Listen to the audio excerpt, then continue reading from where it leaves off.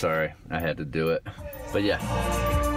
To everyone that liked and commented so far, thank you guys. I appreciate all the positive comments, and definitely got to say a special shout out and thanks to Colorado's iPhone Repair, coloradophones.com. They're at 24th Street and West Colorado Ave, west of downtown Colorado Springs in Old Colorado City, the original state capital of Colorado. Check them out if you're in Colorado or Denver or anything like that and you break your device, iDevice, Apple device, Android, anything. They can literally fix anything. Trust me.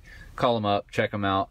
I'll probably have a link down in the description down here. But super shout out to those guys. I broke my screen popping this thing in, getting everything to fit right, so be careful with that. They took care of me and made it perfect, and literally like 30 minutes I was in and out. So I gotta say again, special super shout out thanks to those guys. I'm gonna make them like a permanent link in my description or something, because they're awesome and they're right down the street from my house, so I gotta take care of them. But here it is, it works, and it works good. The bass works good. I may end up adding another knob for the bass channel, and then like a splitter front and rear, or you know, change more to the door speakers from the headrest speakers just to adjust it. Depends on what I'm listening to, I guess.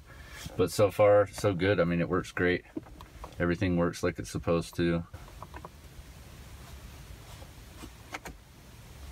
Maps, and it's all working right here in the car. Super sweet, perfect. Very decent signal, even though it's inside the dash. Yeah, so go and get you an iPad mini, guys. Buy one with a cracked screen. Put some tape on the screen so you don't make it any worse. Get it nice and fitted into the dash, and then take it to Colorado iPhone Repair and get them to fix the screen for you. And then maybe if you do it right, you'll have less into the iPad than it would have cost you just to buy one outright. And if you're smart and you don't break the screen putting it in, you'll save yourself some money. So like the video, guys, and subscribe if you can. That'd be much appreciated.